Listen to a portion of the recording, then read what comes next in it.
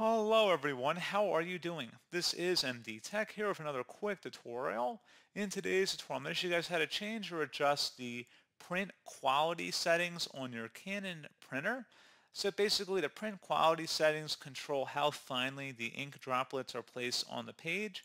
So while higher quality settings don't always produce the best results, it will definitely decrease your printer speed as the quality increases. However, as it would imply, if it's higher quality, it probably uses more ink than lower quality. So for most people, they just have it set at normal settings, but if you're trying to acquire a more precise or better quality image, especially if you're trying to print out pictures or images or that sort of thing on your computer, it may be more advantageous to set a higher quality setting and have a little bit of a trade-off in terms of your quantity of ink consumption.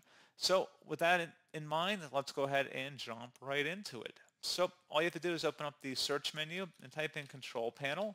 Best results should come back with Control Panel here. Go ahead and open that up. Set your view by up in the top right, the category view, and then select Hardware and Sound.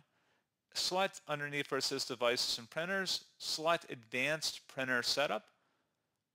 Select your Canon printer from this list, and then select where it says Printing Preferences.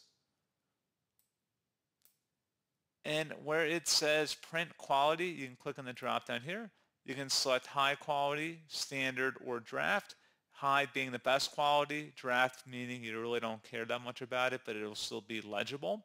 And then Standard is just the regular normal setting in here.